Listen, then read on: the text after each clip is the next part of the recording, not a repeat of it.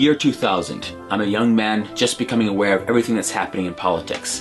One day I get an email. In the email, it makes the case saying, listen, the Bible says we should pray for our authorities. And not only that, but so far in American history, every president that has been elected on a year that ends with 0 has had an attempt made at his life. Some of them were assassinated, some just attempts. They said we need to pray for the next president.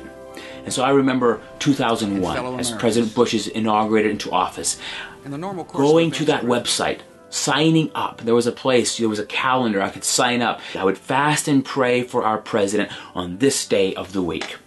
I was one of thousands. All across America, we were praying for our president, for safety, for wisdom, for leadership ability, because we wanted him to be blessed so that we as a nation could be blessed.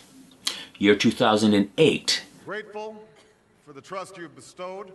Another president elected. Same organization, still sending me emails. Not inviting me to join them to pray and fast for the president. No.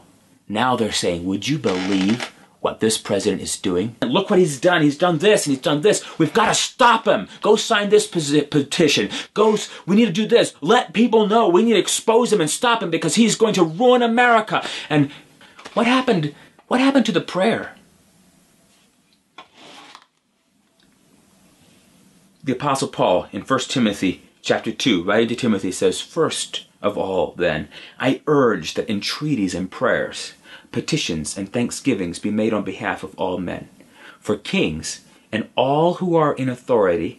Why? "In order that we may lead a tranquil and quiet life in all godliness and dignity." We are called to pray for our leaders. And I know that the grassroots movement that I was part of, that was praying for the president from 2001 to 2008, that grassroots movement is no longer necessarily calling people to prayer, but I'm calling you to prayer. God's Word is calling you to prayer. Let's pray for our president. Doesn't matter what his name is. Doesn't matter what he stands for.